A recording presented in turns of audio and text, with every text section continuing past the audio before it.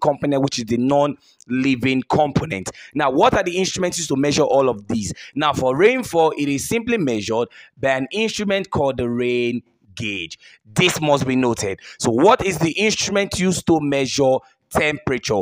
It is called the thermometer. Now, this must be noted. What is the instrument used to measure light? It is called photometer. Now, what is the instrument used to measure the wind speed? It is called anemometer. Okay, this is the instrument used to measure wind speed.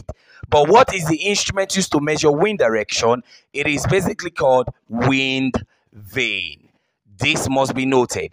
Now, what is the instrument used to measure liquid pressure and atmospheric pressure? They are both different forms of pressure.